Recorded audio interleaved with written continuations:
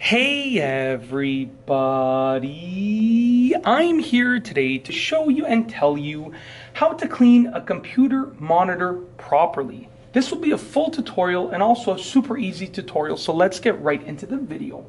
This, as you can see, is a computer monitor, and the first step before you clean it is to unplug it. So as you can see, if I turn it around, it's not plugged in. You want to make sure you completely unplug it, because we are going to be working with it. And whenever you work with a monitor or anything electronic, you want to unplug it and make sure that it's completely unplugged from any power source. Now what you're going to do is you're going to start off by taking one edge, and make sure you remember which edge. So I'm going to remember the edge with the tag. One edge of a dry cloth and just wiping it down. This is going to remove any surface dust from it, and I recommend that you use a microfiber cloth, because microfiber cloths are known to not scratch because of their very, very fine fibers. So that's what I recommend, and that's what I'm using. So I used the side with the tag, the corner with the tag, and I just wiped it, and that got rid of all the surface dust. I'm not going to reuse this side because now I know that this is a dusty side. Now this monitor is fairly clean to begin with. However, if your monitor is really dusty, that edge is going to be quite dusty. The next thing that you want to do is take a cloth that is barely even damp. So you can see, not like there's water dripping out of here. It's like I can squeeze it. No water is going to come out of it because it's barely even damp.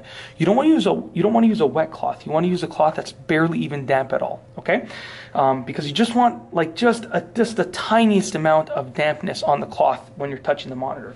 So now I'm going to start off by wiping the frame of the monitor twice. I always like to do it twice just because really make sure that I get all of the dust out. Then I like to take the cloth and just go side to side. Okay?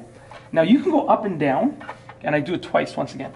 You can go up and down, but I do not recommend that you go side to side and up and down. Choose one or the other. If you go side to side and up and down, you're likely going to start leaving some serious streaks on the computer monitor, and those are going to be difficult to get off. And you can also clean the base of it. Like I'm just going to wipe the base of it right now and the neck of it, just to make sure that it's all completely clean. If your monitor is really dirty, really dirty, what you can do before this step is you can take a different damp cloth and put just a drop of dish soap and spread that drop throughout the entire cloth. So you want barely any dish soap at all on it, and then do the same thing that I just showed you, but with a drop, the tiniest bit of dish soap on there, just to really clean it off and maybe even potentially sanitize it. And then you want to wipe it with just a barely damp cloth with just water that has been with just damp water on it, okay, to sort of wash off that soap. So the soap is optional. I don't usually do it, but you know, if your monitor is really dirty, you can use it. But usually water does the trick. So I mean, soap is really in just extreme situations or for also sanitization purposes. So now what I'm going to do is I'm going to take the dry microfiber cloth, not the dusty side that I already used, but the other part, and I'm just going to wipe the frame twice, the border twice, just to make sure I dry it off. Then I'm going to wipe the screen in the same direction that I just did before, which is side to side, twice. Okay. And then I'm just going to wipe the base and the neck. And I've now dried the monitor completely. You can see that there are no streaks on here, no fingerprints on here.